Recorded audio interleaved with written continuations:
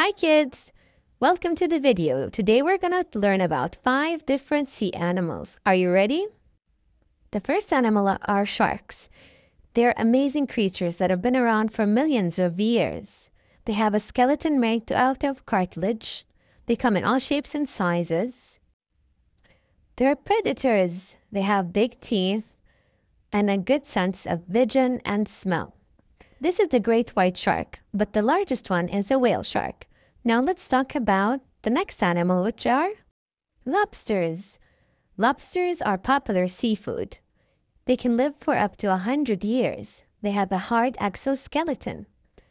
And interestingly enough, they have blue blood that contains a protein called hemocyanin, which carries oxygen. Now let's talk about clownfish. They're small, brightly colored fish that live in anemones that provide the clownfish with protection from predators. Clownfish are social animals that live in groups. Now let's talk about another creature, starfish. Starfish are actually not fish. They're invertebrates. When they lose an arm, they can regenerate it. Isn't that awesome? Finally, let's talk about manta rays. Manta rays are the largest rays in the world. They have a wingspan of up to 20 feet, but they're gentle creatures and they swim in groups. Hope you enjoyed learning about these amazing sea animals. Thank you for watching. Don't forget to subscribe.